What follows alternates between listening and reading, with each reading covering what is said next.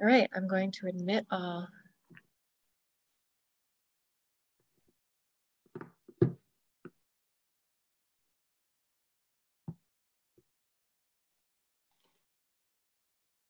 Hello, everyone. Thank you so much for joining us this evening. My name is Bobbi Wilding. I'm the Executive Director of Clean and Healthy New York, and we are so glad to have you here.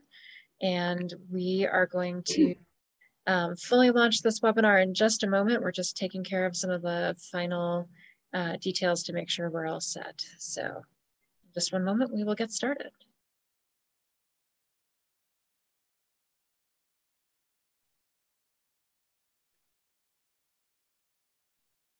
So I want to remind folks now that throughout the conversation, we'll be taking questions in the chat for our speakers. So if you have questions as they're talking, please feel free to drop them in the chat, and I will be reviewing that to make sure that we have a good conversation and get answers to your questions.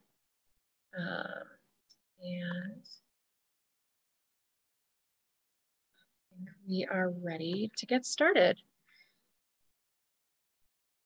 So, as I said, I'm Bobbi Wilding. I'm the Executive Director for Clean and Healthy New York. For those of you who may not be as familiar with us, we are an environmental health advocacy organization that is focused on building a just and healthy world in which toxic chemicals are just simply unthinkable. And we do that work by changing policies, shifting marketplaces, and engaging and empowering people. And tonight we're in our third of our 2022 monthly series, webinar series that we've been hosting this year. It's a new program for us. And I'm really delighted to be here tonight talking with you about intersections, the impact of toxics on women, and how toxic chemicals affect women's health. And so tonight we have a great panel of speakers. We will be having Senator Cordelle Cleare joining us a little bit later. First, we're going to hear from Dr. Janet Gray, who is an emerita professor at Vassar College in Poughkeepsie, New York. She's also now the interim director of science for Breast Cancer Prevention Partners, which is a national organization. We're also joined by Leah Segedie, who's the founder of Mamavation. She is an author and a community organizer and a rabid tester of all manner of products to help us understand what's hiding in things that we use every day. And I think this is going to be a great conversation for us to have this evening. So to kick it off, I'm going to stop sharing my screen and turn it over to Dr. Janet Gray. Janet? Thank you so much, Bobbi. It's great to be here.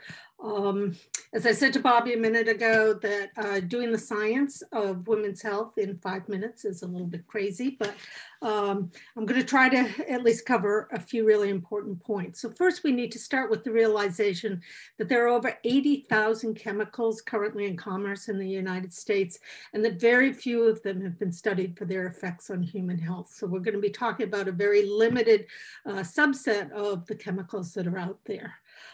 Giving a list of or overview of the actual chemicals of concern would take probably an hour. So let me just give you a little inkling of some of the places where women are exposed, and you'll hear more about some of them, I'm sure, when Leah is talking. But occupational exposures, for example, women who work in beauty and nail salons, very high levels in factories and other manufacturing sites and hospitals, all of which women are disproportionately found as workers. In products in homes and in other people's homes, cleaning products, cosmetics and other personal care products, especially those that are targeted at Black and other BIPOC women. Feminine hygiene and menstruation products, and on and on and on. So these are chemicals that are found in common everyday products to which we're all exposed. Well, how do these exposures affect women's health? Just knowing they're out there doesn't mean that they're bad. But we know that some, like benzene, formaldehyde, radiation, are what I would consider a classical carcinogen. They increase the risk of cancer by altering cell metabolism, by causing DNA mutations, and otherwise changing cell division. But the chemicals that we're going to be talking about for the most part tonight and of greatest concern for women's health are a category of chemicals that are called endocrine disrupting compounds, or EDCs. This is a fairly recently found group of chemicals, and as their name suggests, they interfere or disrupt the body's natural endocrine or hormonal system. So they're called endocrine disrupting compounds, or EDCs. And what you really need to know as background is that many parts of our bodies are just exquisitely sensitive to the effects of small amounts of circulating hormones. And if we disrupt the signal, it can actually have very profound effects. And of particular concern for women's health are the EDCs that interfere with our own natural estrogens and thyroid hormone. And there are just a slew of these chemicals out there. So EDCs actually work in a somewhat different way, actually a quite profoundly different way than many other chemicals. They have characteristics that are very specific to EDCs. First of all, as their name suggests, we've already said, they disrupt the normal chemical or the normal hormones like estrogen or thyroid. And as with the regular or normal hormones that are in our body, they work at really, really low doses, at doses that are low enough to be comparable to what our exposures are through using products that contain these chemicals or that are found in the air or water around us. So low doses matter. Windows of susceptibility is really another critical term. That is, at certain ages, we're particularly susceptible to the effects of these EDCs.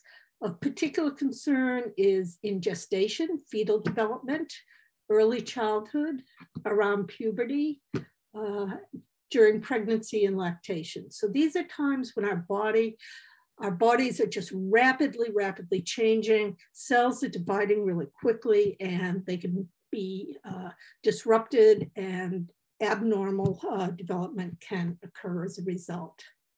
And finally, and this is a little wonky for a minute, but it's important, these effects of these EDCs can be what we say is nonlinear. That is, we usually think a little bit causes a little damage and a lot causes a lot of damage. But the EDCs, they have a very different kind of response curve, more like an inverted U, so that at very low doses, there are one set of negative impacts. And at very high doses, there are a different set of negative impacts.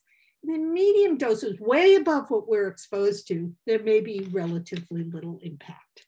I know that may be a little bit counterintuitive, but there's good science and good rationale for that finding. But the important things are, so low doses that matter and that matter at particular times in life. So why might women be particularly susceptible to the effects of EDCs? It's not that men aren't, but one factor is that pound for pound, we just have more body fat than men do. And these EDCs, they're what's called lipophilic or fat-loving. They are gathered up by and stored by the fat in our bodies. And then over time, slowly from days to sometimes weeks, months, even years and decades, they release these chemicals into our body where they continue to exert these negative impacts. So what are some of these negative impacts?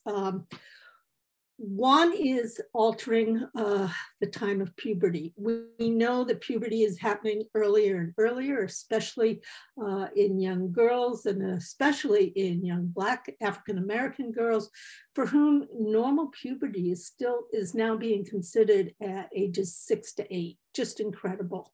And these changes in the timing of puberty have paralleled very closely the increase in our exposures to these toxic chemicals. In addition, we have changes in breast development leading to an increased risk of breast cancer, other chemicals related to increases in endometriosis, the presence of uterine tissue outside the uterus proper, an increase in both childhood and later adulthood obesity, and then a variety of developmental disorders, including at the early age, ADHD and autism, at later ages, more intense and earlier Parkinson's and Alzheimer's. And then finally, I'd be remiss if I didn't mention women as mothers. Most studies of the effects of these exposures are actually on outcomes in the children, the developing child. But there are also effects of these exposures on pregnant women at a time when they're particularly susceptible to these environmental factors.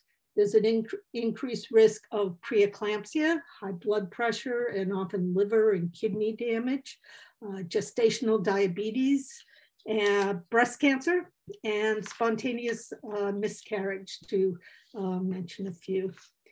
And then finally, I really must emphasize that these effects of exposures to environmental toxicants are greatly, greatly exacerbated for BIPOC women, and more generally for women living in under-resourced communities. They have much higher exposures to environmental toxins for a whole lot of reasons. They have often lower access to healthier alternatives.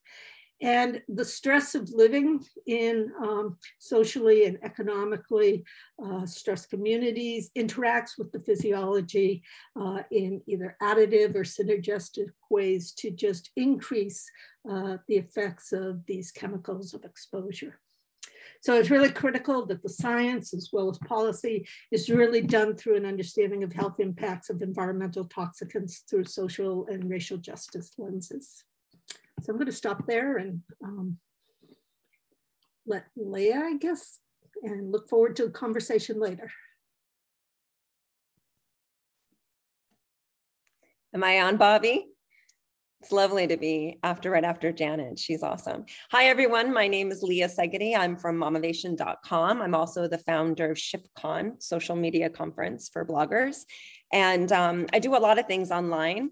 So Mamavation has been around for, I think it's 13 years now. And if you want to a community of like-minded women who are really concerned about the things that Janet is talking about, this is the place for you. Essentially what we do in Mamavation is it's a community of women, but we also do investigations on literally every single thing that you could ever bring into your home: personal care products, food, consumer products, cleaning products, anything that would impact your hormones of your children, of you, yourself, your husband, your partner, or anybody else. Because ultimately the goal at Mamavation is to help you feel less stressed out, because this stuff is already stressful enough, right? So one of the things I wanted to say is just basically, echo a little of the things that Janet said when she was talking about endocrine disrupting chemicals. And one of my main advisors is Pete Myers, and he's the man that coined the phrase endocrine disrupting chemicals many years ago. And so we refer to him as the godfather in Mamavation for that exact reason. He's a lot of fun to be around, and he helps, inform most of our work, a lot of our work, with basic principles. And one of those things is, there's certain times when you really want to be concerned about these things. And of course, pregnancy is one of those big times. And of course, when your children are smaller. And then, of course, when your children go through puberty. And a lot of the women that are in our community have children at those ages. And so that's the time to pay attention. We also don't want to scare you into freaking out over everything being toxic. And what we'd rather do is help you understand like bad, better, best categories. So if you go to our website, you can find pretty much anything you would ever purchase. Like, for instance, we're doing bubble baths this week. I haven't put it up yet, but we're working on bubble baths. And so we're looking at the 100+ bubble baths that there are and dividing it into not our favorite, better and best. And so a lot of times the better and the best brands, it's your decision between those two areas. The better brands are typically available at your local grocery store. Sometimes they may be less expensive. The best brands are sometimes only available online or not as easy to get if you walk into your store, but we're trying to get everybody at every place in your life. And so it's kind of like that idea that come as you are, and we'll help you with whatever you need at whatever time you need it. And a lot of the things that we've been working on lately is perfluorinated chemicals, so PFAS chemicals. And I know Janet didn't talk about those directly, but that's a lot of our investigations that we've been doing a lot, because when we were doing these investigations, we were realizing that a lot of the big issues are not something that's on the ingredient label, but it's something that's actually outside of the ingredient label. They're indirect additives that are used in manufacturing, and sometimes they get into the food product or the personal care product in larger amounts or smaller amounts, and we want to know how much is in a product. So for instance, Mamavation looks at PFAS. Now, PFAS is one of those chemicals that are it's really, really bad. In the world of the big bad wolf, I'd say that was one of the big bad wolves kind of a chemical. And we think that this chemical will be banned eventually, or a lot of them will be banned, but we're kind of getting to that route and we're not there yet. So as this happens, while the different agencies are kind of working it out and there's a lot of science going back and forth, our job is to make sure that you're informed about where it is and where it's going to be, and how you can find it. So some of the investigations we've done is we've looked at all the period underwear, most of the popular period underwear out there, and been able to test it for PFAS to see if it's on the crotch. I'd want to know. We've also done bamboo flooring. We've done parchment paper, 5 different parchment papers, and looked at that. We've done ketchups. That's another thing. One of our most popular is green beauty makeup, where we tested 81 different products of green beauty makeup from 49 different brands to show you if we could find any detectable levels of organic fluorine, indications of that in there. Yoga pants, that went viral. We looked at 32 different brands of yoga pants and the crotch area, and about 25% of the yoga pants that you can probably purchase have PFAS in the crotch area. We also looked at sports bras. We did 23 different sports bras and found PFAS in that fabric right next to your nipple. So we're trying to do a lot of things for the greater good to try to help people with finding these very specific chemicals that are endocrine disrupting, that are absolutely a problem that we know are hormone disrupting, and helping people understand where they are and where they're not.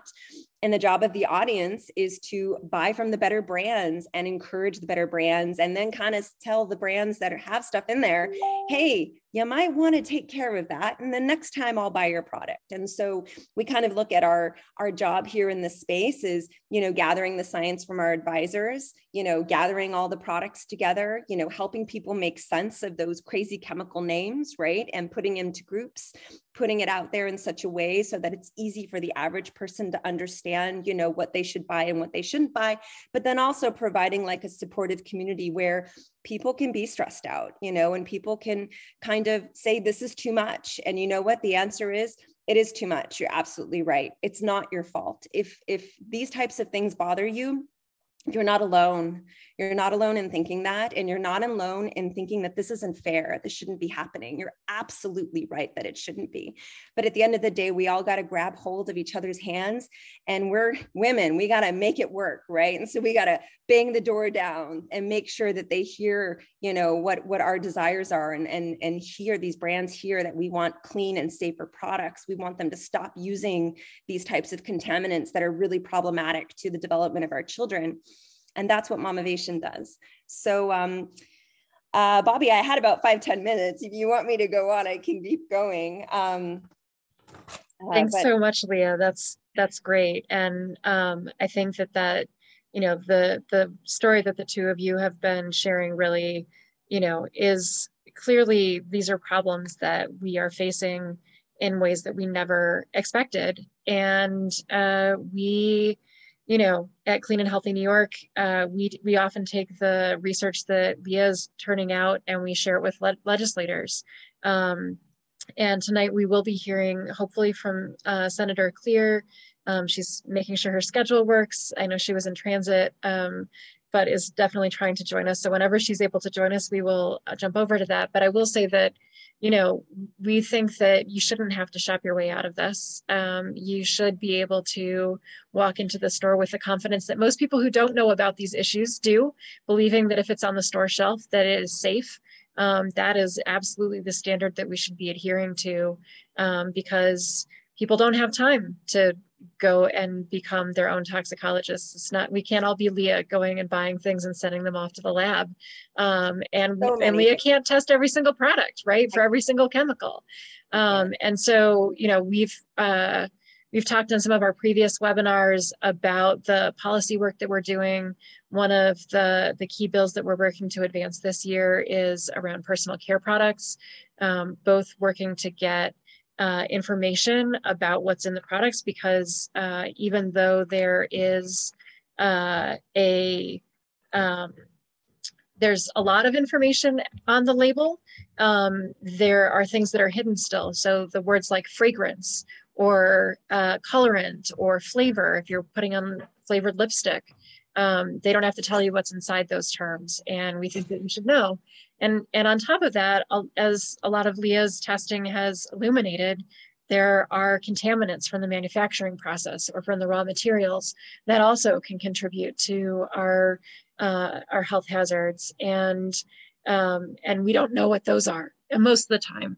And so we're working on a policy that would do that. And then on top of that, also restrict the whole class of PFAS chemicals in personal care products. Mercury, which is still showing up in skin lightening cream, which has got its own deeply racist, problematic components to it. But it is... You know, people use that when they want to get rid of their freckles too, because I used that when I was a kid. So it's got a bunch of different applications, but there are definitely colorism questions that come into play with that. And regardless if you're choosing that, you should not also be getting toxic mercury along with it. And a host of other chemicals. California already restricted some of these chemicals and has done work to expand the amount of information that we get. We're hoping New York can come in as a second heavy counterweight on the East Coast, because it's hard to move things through Congress right now. That's incredibly difficult to get a law passed that is really strong and powerful at the federal level right now. And so state policy, that's where Clean and Healthy New York has been living. And, you know, but I think that, you know, there's a lot of different ways that we can go about solutions. And I think it is really critical that we're advancing all of them. So Janet, I was wondering if you could just share with our audience, if they had like one fact that they walked away with from here, you know, that they could share with other people, or they could use if they're talking with people who are decision makers, like what would that, like, is there a clear thing that you think people should just walk away as a talking point? Well, I think both you and Leah have covered this in many ways. I think it's really important. We should not have to be organic chemists to do our day-to-day shopping and living. Knowing that there are toxic chemicals in so many products is scary. And we need to be able to, through legislative action, through marketing action, through loads of ways, try to get them out of products. But having a little understanding of why they're scary and how they work makes a much more powerful story. So to, you know, be a little bit knowledgeable, not to worry a whole lot about a lot of the science. And then I guess finally in your personal life to just step by step, you know, you can't do it all at once. You know, try getting rid of plastic from the kitchen and then go to the next and the next and the next. And suddenly your lifestyle will change. I think she says that really well. And I also say, if you're going to eat an elephant, you got to take a bite at a time, right? So when you start off, you see this big, huge elephant and it's overwhelming and you don't know a lot about it. You don't even know its name. You want to get them out of your kitchen, right? And so, you know, what do you say? And I think a lot of people either run at it and try to do everything they possibly can, or they just freak out and neither way is actually going to work. We actually recommend that you do little tiny incremental changes, little by little by little. And I mean, like, and if you have a family and they're not little babies, they might be a little like pissed off about you changing their lifestyle. So that's why it's even better to go the slow route, because, you know, it's not as painful. And that's really the secret. You could plan out like, this month I'm changing this, next month I'm changing that, so that they have nothing really to yell about. It's just like an eye roll that becomes a habit, you know? And so those eye rolls become a habit. That is fine. You're the mom, you can take care of all this stuff. You know, we just kind of want everyone to be kind of in a better frame of mind. Like, you don't want to be stressed out. You know, let us stress out. Like, let Janet and me do the stressing and Bobbi do the stressing, and we can just help you with everything else, you know. And honestly, that's what I'm hoping, you know, that people can come away, you know, just mostly in general, is that, you know, it's not about the stress. It's about finding resources and finding your people to help, and slow. Thanks. I appreciate that perspective. I think it's, you know, again, we didn't create this problem as ordinary human beings trying to just get through our days. You know, this is a problem that was created by companies that wanted to cut corners and make things as cheap as possible. And pushback is really, is critical.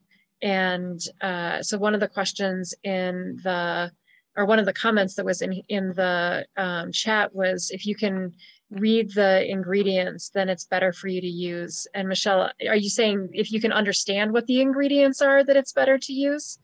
Is that what you were thinking of? Is like whole foods are better than really complex chemical names? Yeah, I think that that's largely true, that whole foods are better, but the thing that you don't know is what the manufacturing process was. Well, the other things is there's so many safe chemically sounding names in personal care and cleaning products. Just want to warn you ladies about that. For food, that will work every time, right? So you can make that basic stance for food. But when you're coming into another realm of category, sometimes it's this long word that's this long, and it literally means extractive olive leaf branch. You know what I'm saying? It's like, you don't have to do that to me, but that's an ingredient label, you know? So yes and no. Janet's probably got a better idea on that one. You're on mute, Janet.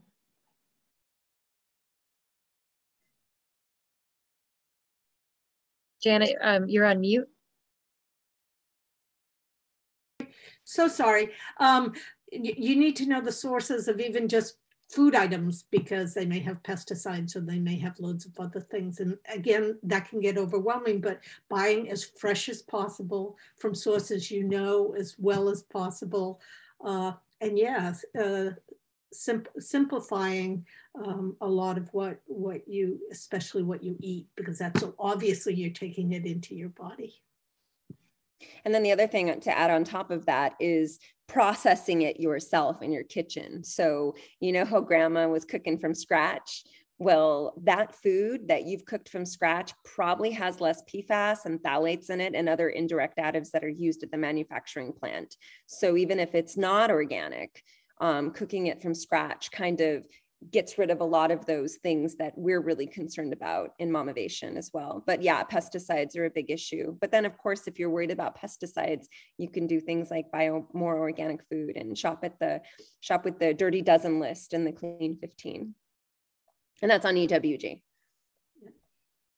Yeah, so there are a lot of sources for making some of those choices. It's you know, a really challenging environment to be in right now, I think.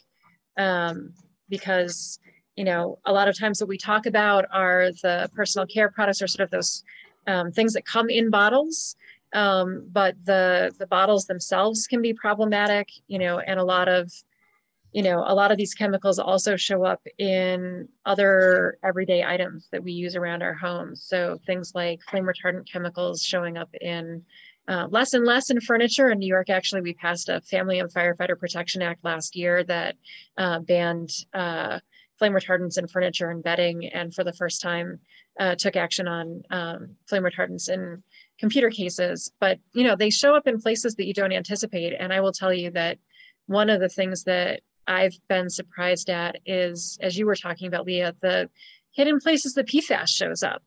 right? Like it's not on the label, right? Like, But or sports bras, right? Like that I didn't, yeah. you know, it can And be the a real crotch of the challenge. yoga pants, because we tested all around the pants, you know, and then I was like, come on, guys, I get it, but like it's the outer layer, you know, like really making them a sweat, you know, like I don't understand what this is about, you know, but we are finding it in the most unusual places sometimes, you know. We're gonna do some new investigations that are coming out where we've got cooking oils, pasta sauce, nut butters, and tooth floss, toilet paper, and tampons are coming too. And so I'm finding it in unusual places where I'm not expecting it. And so, you know, the whole point here is, you know, when I'm actually talking to a lot of these brands behind the scenes sometimes, and a lot of them are even surprised that these things appear in their products. Some of them I don't believe.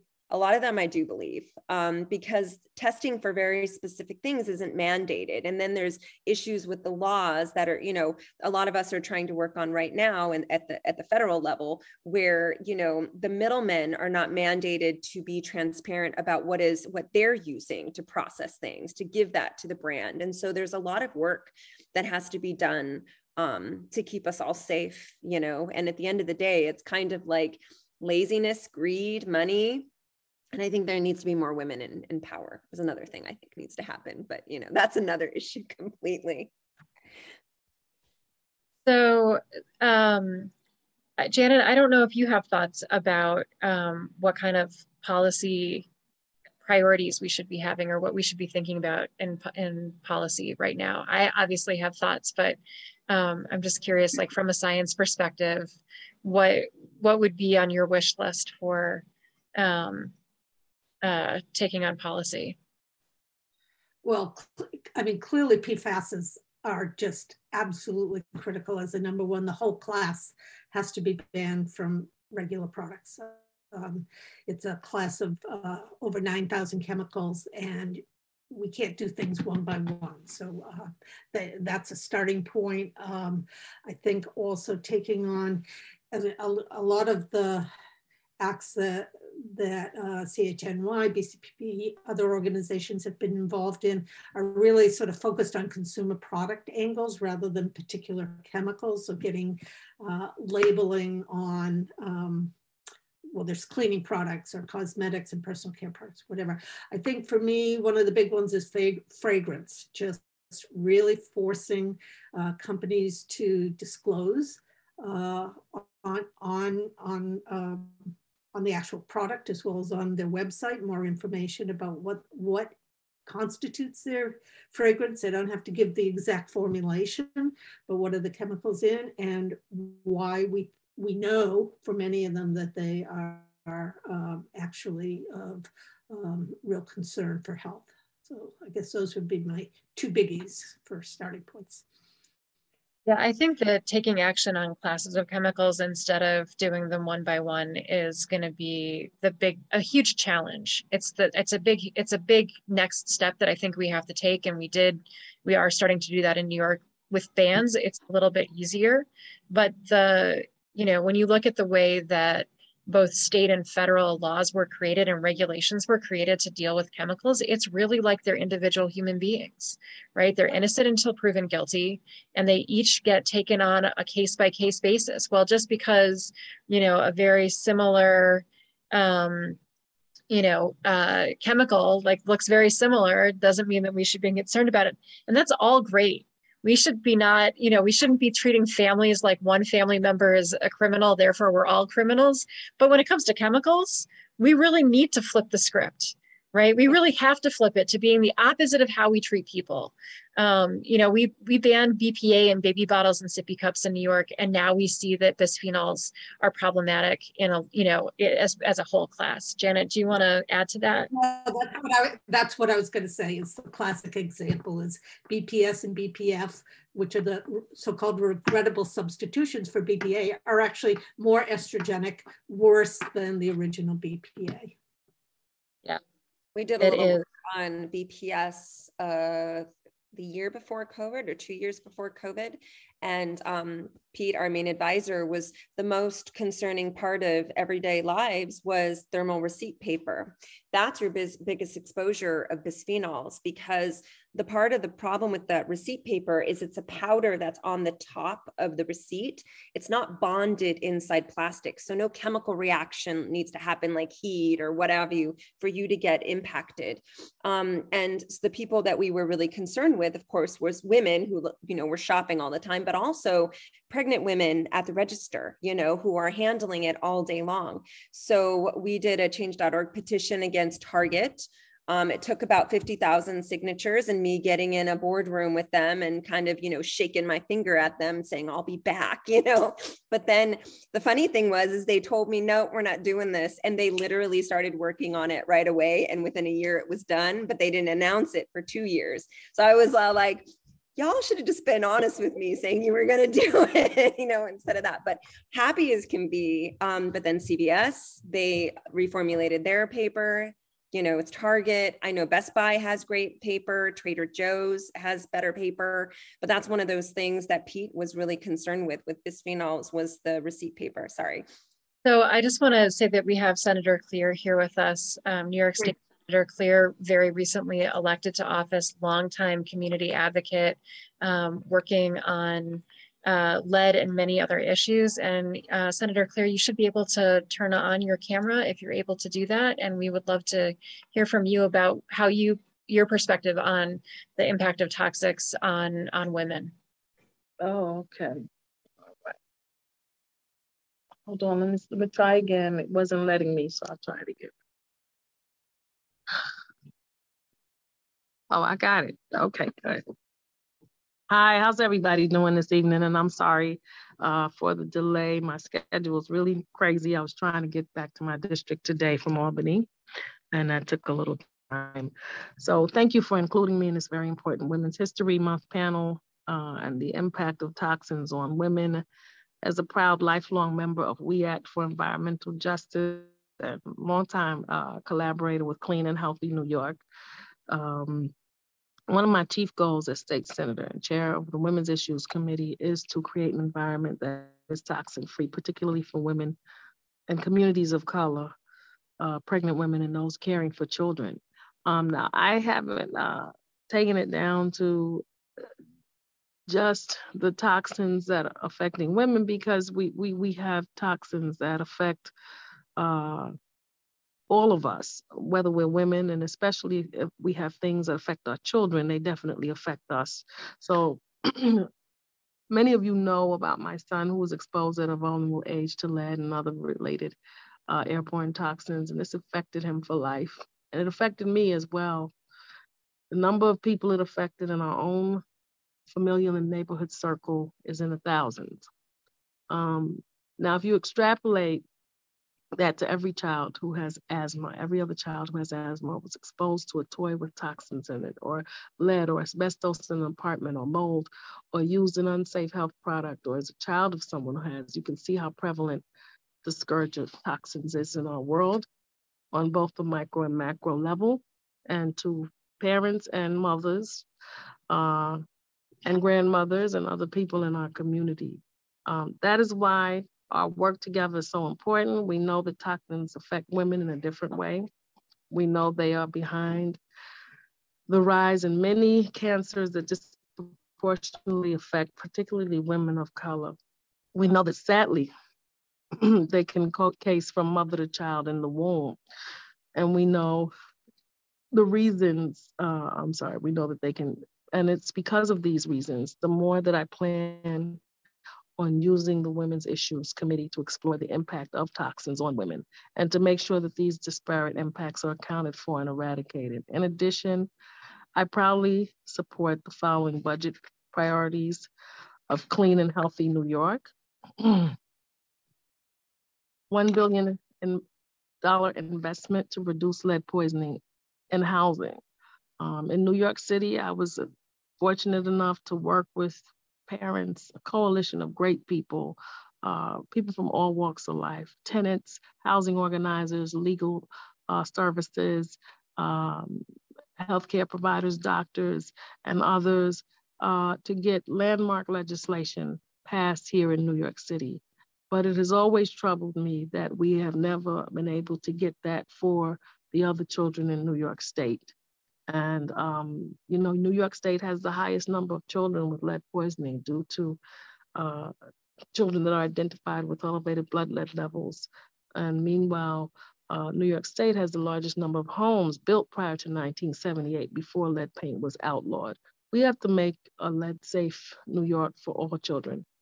And that is why I support $1 billion investment to reduce lead poisoning in housing.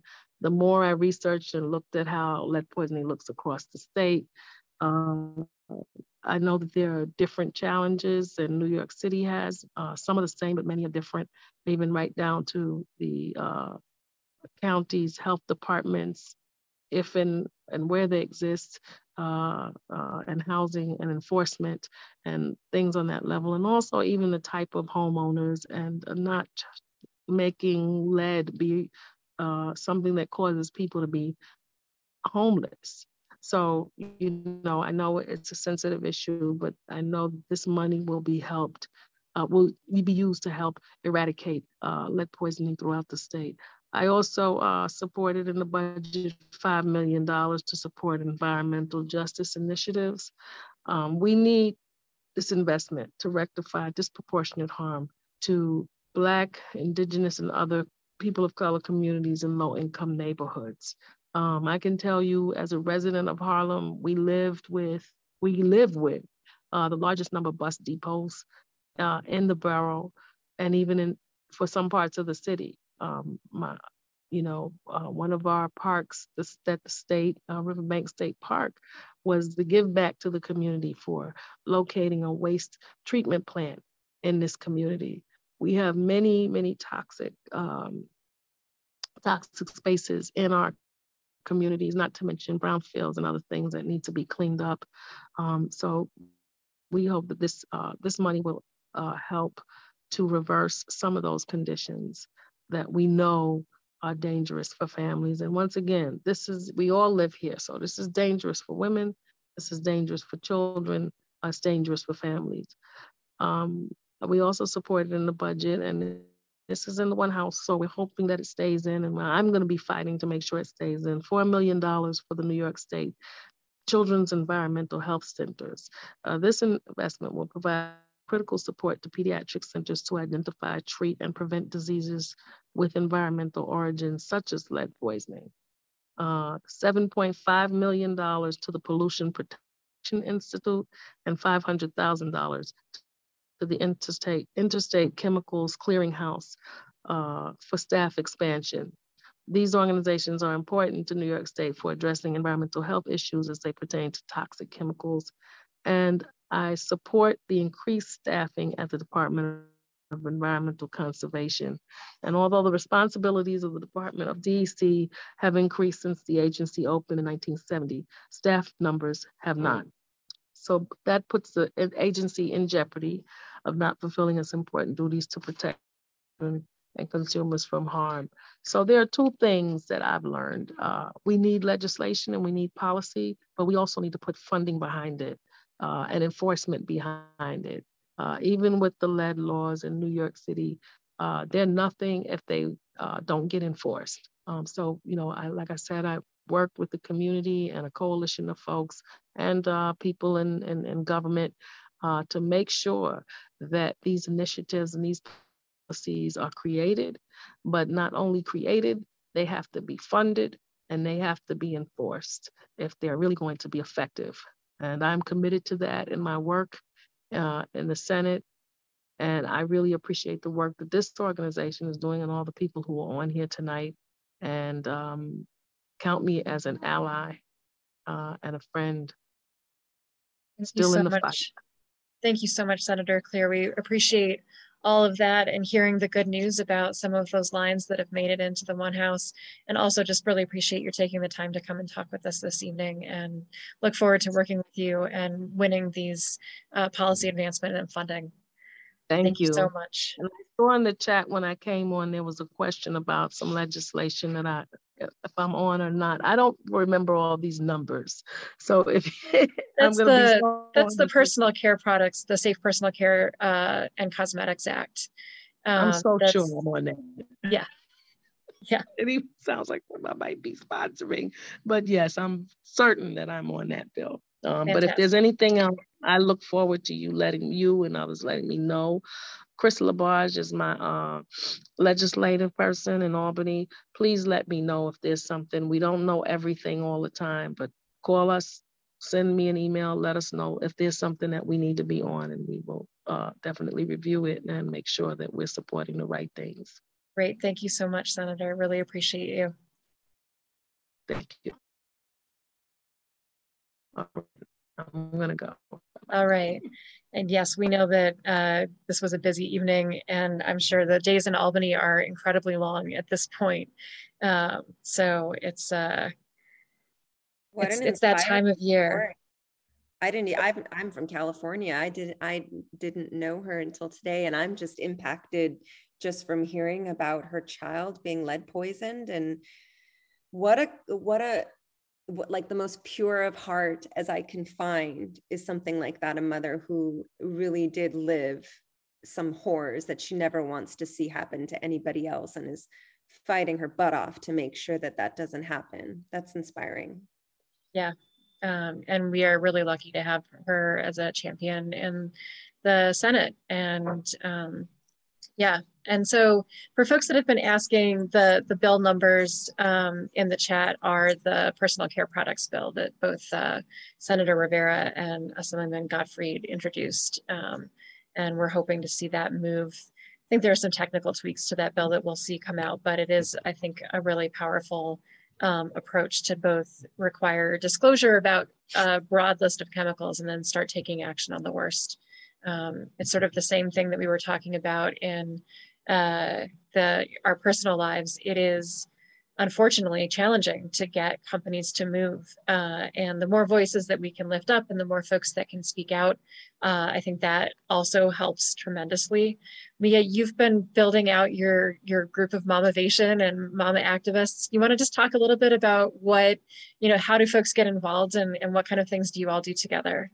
I mean, we're like rabble rousers. I mean, honestly, that's kind of before there was rabble rousing. That we've been rabble rousing for I want to say 17 years in social media, but officially as Mamavation has been like 13 years.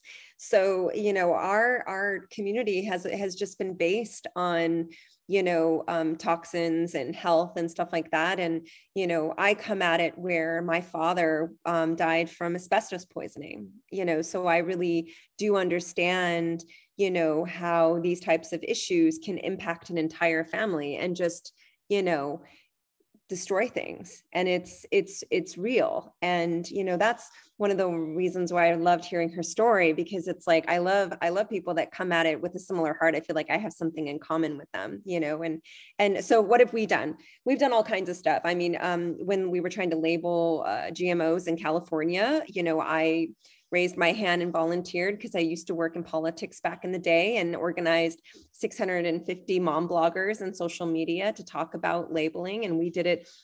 Didn't matter where you lived. We had Canadians and people from the United States. And that was kind of where we really got our start with, I would say, green or eco activism. And it was that idea about food transparency being a primary issue of Mamavation was about 2011, I would say. And since then, we've been working on toxins and chemicals ever since. A couple of other things I talked about was Target receipts. That was one of the enemy number one was bisphenols. For my advisor, he's done a lot of work on bisphenols. And so I really wanted to be able to make an impact there. And, we targeted Target because we, evaluated our audience and we said, where do you shop? And Target was the one brand that everybody shopped at. It didn't matter, East Coast, West Coast, had a lot of money, poor, it didn't matter. Everybody was at Target for some reason. And so we talked to Target, and eventually they saw it our way, and it's, you know, then CVS, and there's a lot of thermal receipt paper issues out there still, but, you know, there's little by little, we try to make an impact. Another thing is we do testing recently, it's been our testing and things that have come out of our testing. So, I think it was 3 years ago or 2 years ago, we looked at glyphosate levels in organic pea protein and regular pea protein. And we actually uncovered some fraud in the organic industry. And it became a big deal because we actually found more glyphosate in a brand called Orgain than was in regular conventional pea protein. And so we went public with that. And that was really difficult. The USDA got involved, and that's kind of scary, but luckily I didn't have to deal with a lot of that. The lab did, but that really kind of highlighted some issues where people were paying for organic food, and in Chinese manufacturing, they were cutting it with conventional pea protein, and it was spiking the levels of glyphosate. And I just tested Orgain last year, clean as a whistle. So that's the good news, you know, and it's not just the fact that I'm finding it, it's the fact that we're writing about it and we're sending people there to give them a little piece of their mind. You know, women don't like to be lied to. And in instances like this, whether they meant to do it or not, it feels like a lie, and you paid top dollar for that, and you're trusting these brands to be better. So I'll give everybody some comfort on that, because that's a big organic brand. And so, yeah, I'm pretty confident their supply is a lot better. Another thing we did is, Nice.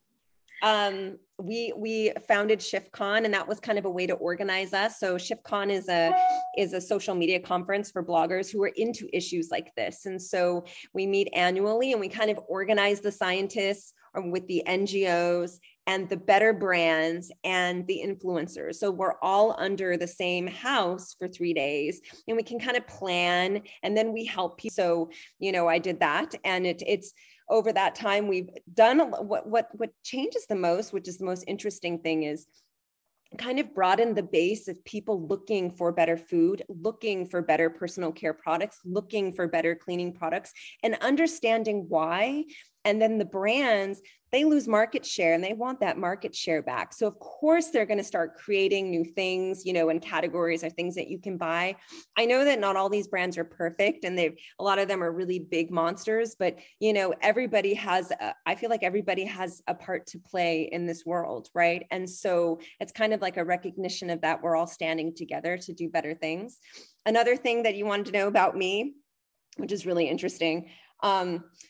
So Monsanto, I got them kicked out of the American Academy of Pediatrics after like a meeting with me. And that was pretty fun. It took about 2 weeks. I did one meeting, and then they got kicked to the can. But prior to that, which is an interesting thing, when I was organizing the labeling movement, they didn't like me very much at all, because of course they were getting a lot of heat during labeling.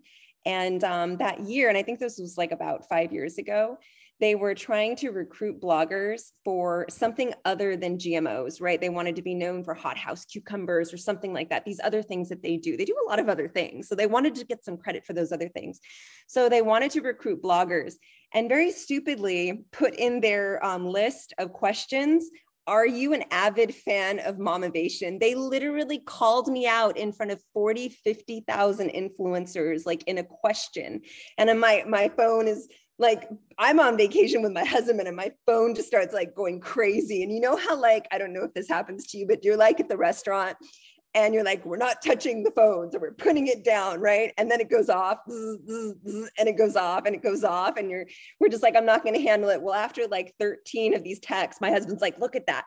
And we keep seeing my friends screenshotting all this stuff from them. So that's a little 2 cents right there. Monsanto hates me. They've called me out in front of people. So that's the fun part. So as this is happening, I'm drinking wine with my husband. And for a second, I was petrified. I'm like, that's like a multi-billion-dollar company calling me out, like in my kitchen, you know, working, you know what I'm saying? Like, I don't have a big, huge office in St. Louis or wherever they are. But, and then I'm like, forget that. And so we toasted as being infamous. Thank you for making me infamous. No, but really at the end of the day, I just really care about women. I care about families. I want people to feel less pain and pressure. And I want to be part of the solution. And so that's really what I'm about. Thanks, Leah. So we are coming near the end of the time. And I think that what you were just talking about there is something that I hope will inspire folks here. I know some of the folks on the webinar tonight are in healthcare professional roles, nurses, doctors, and, it is, telling your story from your perspective, whether you're a parent or you're a healthcare professional, really makes a difference when you're talking with legislators, when you're talking with companies. We just did an advocacy day today for our lead policies that Senator Cleare talked about a little bit. And we talked to 50 offices, and they always perk up when they hear a medical professional is in the room. When there's a healthcare professional, a nurse or a doctor, who can talk about their experience with patients or their expertise. It's remarkably easy to have these conversations. And so I'm gonna quickly share my screen again, because we have a couple of different kinds of actions that you can take. And I just want to make sure that we get a chance to talk about them. The Personal Care Products Bill, it's a Safe Personal Care and Cosmetics Act, and poisoning prevention policies that we are seeking to advance. The links to both of these in the chat, so folks can see it. And we would encourage you to hop on over to these links and send messages to your legislators, and let them know that you support taking action. But it's also really easy to make phone calls, and it's really easy to talk to your friends about what you've learned tonight and share the news. And we hope that you will. And I just want to, if you can see my slide, say thank you so much. I want to really thank all of our speakers, Leah and Janet and Senator Cleare. I really appreciate your time, but also all the work that you do to help us understand the world and make it a better place. Just remind folks, this is an ongoing series. We will be sending you a link to the recording of this webinar, and also an invitation to come to our next webinar. Next month, we are going to be talking about Earth Day, and we are going to be sort of sharing a preview of the policies that we will be advancing in at an Earth Day Advocacy Day, which we hope you will also join us for. It's a great opportunity. We'll have some virtual meetings as well as some in-person meetings up in Albany. You can pick which ones you want to do, but we'll circulate information about that. And then we'll be continuing the series all throughout the year, and we really appreciate all of your time, and hopefully you'll share this with your friends and help us spread the word. And feel free to contact us. The information here will get you to Clean and Healthy New York and directly to me. And we really hope to build our strength together to make an impact for a healthier world for women and for all of us. So thank you so much to everyone for coming tonight.